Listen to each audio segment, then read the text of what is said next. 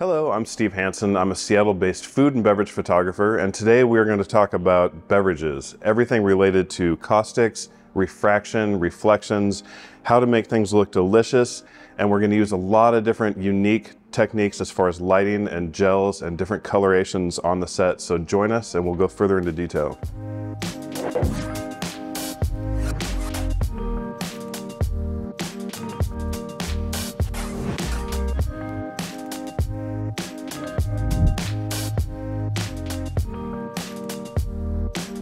All right, so here we are on set. I have my camera, which I will let you know off the bat is a medium format. It's the smaller sensor size, so it's a little bit more comparable to 35mm and some other sensors, but I will kind of like try and give a quick, description of how I'm shooting and what settings I'm using as kind of a base to go on.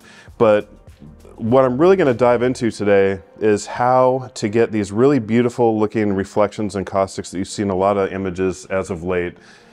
And one of the ways to get these really cool reflections is to use a small light source. Often you'll see people just shoot directly into sunlight, which you can do, but you lack a little bit of control in that process.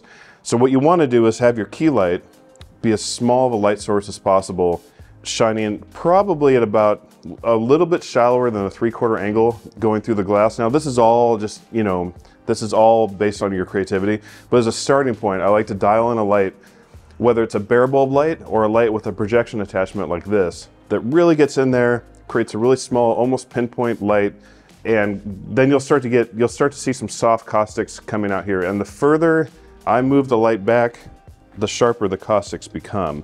And I'll kind of show you that as I progress here, but you'll start to get a little bit more detail even that little distance that I did there, probably about 6 inches, gives you some sharp looking details in the reflections, which is kind of what we're going for.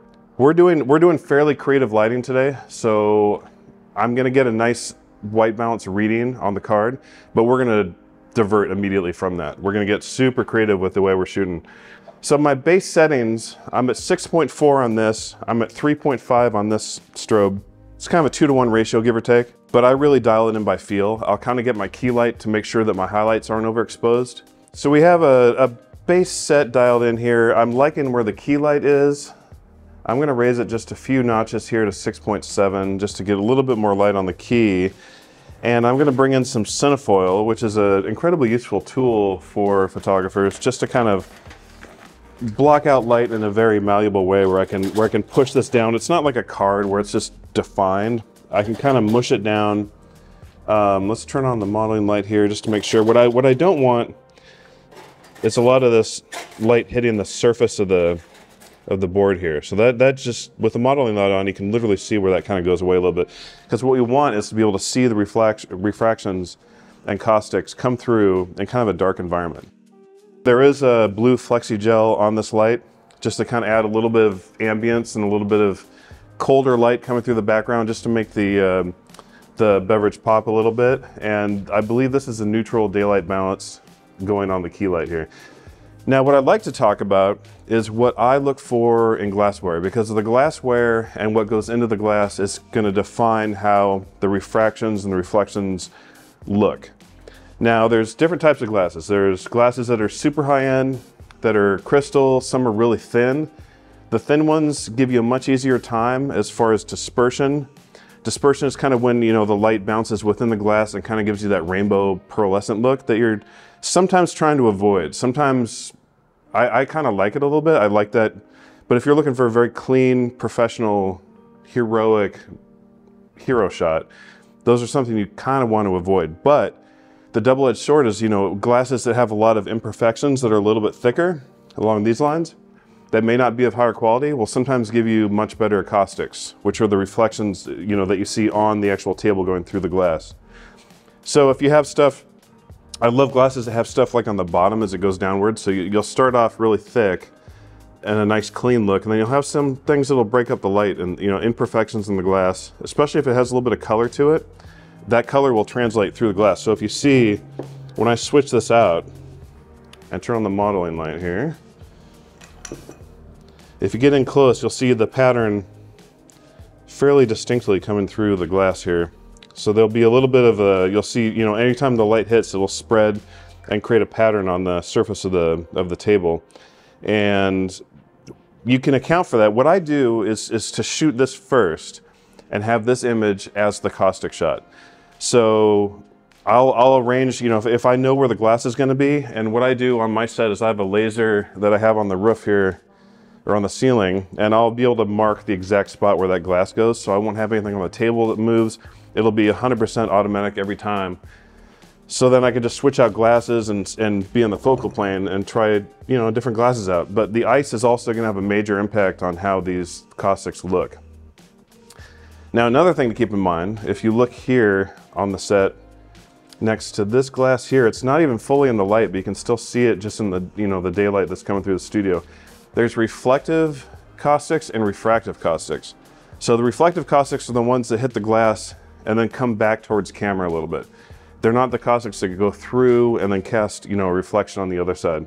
This is going to be a, you know, a really cool pattern because this will give you reflective caustics in the front and refractive caustics in the back. And this one scatters light everywhere. It's a super amazing glass. So it's cool to, you know, kind of go through a glass shop and check a bunch of different ones out, antiques or brand, you know, brand new ones. Kind of take a flashlight with you and see how they react, because this is, you know, a big part of the cocktail shots I do involve really what the glass projects onto the set. So it is fun to kind of have an array of glassware that just does different things for you.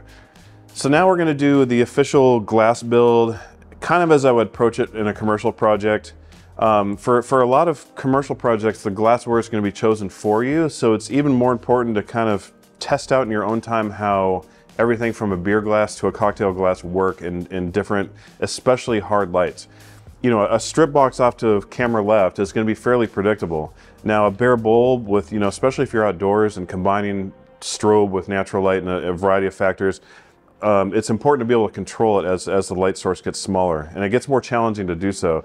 So often what I'll do is if a client is like, we want a really nice, cool, you know, lifestyle shot with really cool reflections hitting everywhere, I will first take a shot of the reflections and as I want them to be before I fill the glass, because the second I fill the glass, the liquid is going to act as its own softbox of sorts, depending on what liquid is in there. I mean, there's tons of variables involved. So today I'm just going to be doing a basic cocktail mix that I have here. It's fairly translucent, so it will let a little bit of light through. So let's fill the glass. I'll show you, you know, I'll take this shot. My settings right now, I'm at f13, so on a traditional camera, I'd probably be around f9, f11. Those of you who follow me know I'm not super technically minded. I kind of just do it, you know, in a very artistic fashion. But I'm assuming that'll kind of get you, you know, f9, a little bit of depth of field, but it's really up to you how you want to shoot this. So let's start with this shot here. We have blue light coming back from the back, a projected light coming from the front, very directional. And so here we have reflective caustics on the right, refractive caustics on the left, and light literally just exploding all over the ice cubes. I'm sure some of these are getting close to being overexposed, but that will go away once I fill it. So I'm not worried about that yet. So this shot, when I'm going into post-production, I don't know that there's any shot I've ever done that didn't require multiple layers. So I'm shooting this only for the reflections, that's it. And I'm liking where we're at, because we're getting a little bit of, you know, a little bit of a beam of blue from camera left. It kind of looks like a nice bar top scene that's nice and cool around the edges, your eyes going directly towards the beverage.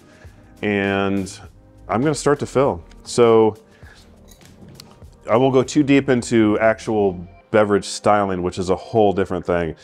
But to control splashes, I'm putting a funnel here just to protect the ice. Now,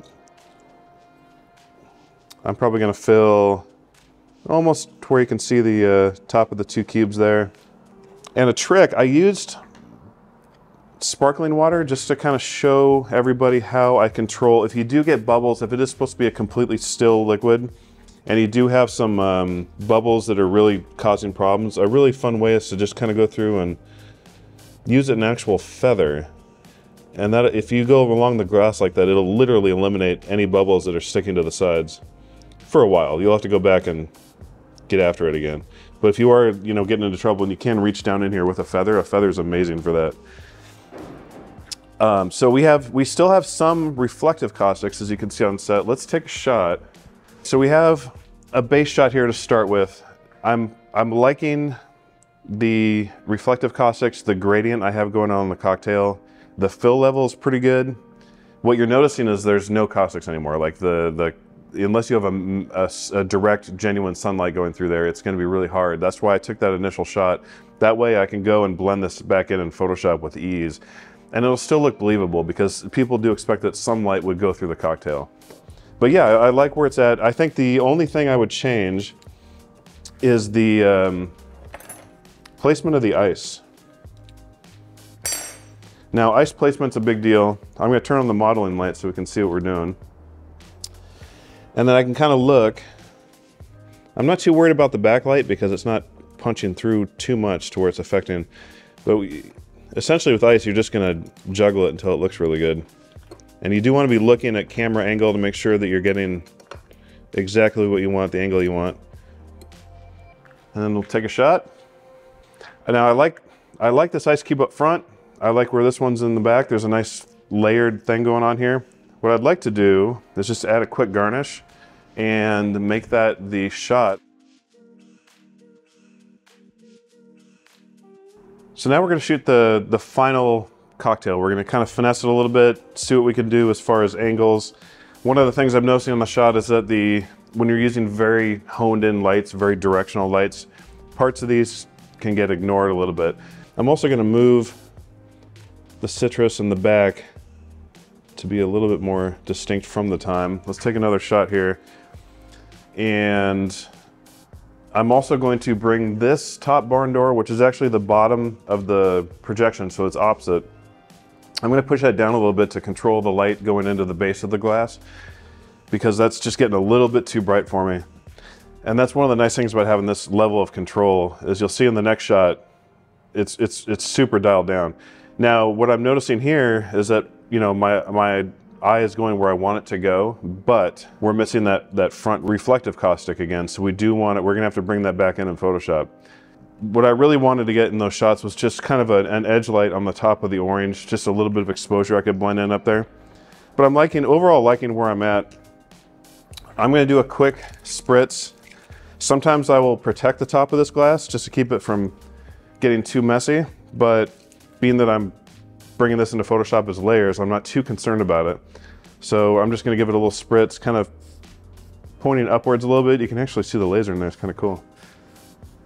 And just take a shot. So it just adds that little hint of coldness. I'm only gonna use the lower half where the actual liquid is actually connecting with the glass. That's the only portion I'm gonna add the droplets to. So I have my layers, and I have every component I need to make a final shot. So I'll put that together for you so you can take a look. Okay, so we have our final shot, and I just want to recap this process we went through to get to this point. The important thing is to get the reflections in the environment looking exactly how you want it, then proceed to fill the glass. Wait on the condensation until the very end, because that definitely backs into a corner as far as Photoshop is concerned. So I do encourage you to kind of go out, experiment, have fun with it, because that's really a place to explore new creative ideas. You know, really just the way light bounces through refractive objects is a fascinating subject, and one that I'm continuing to learn to this day. So go out and have fun with it and enjoy.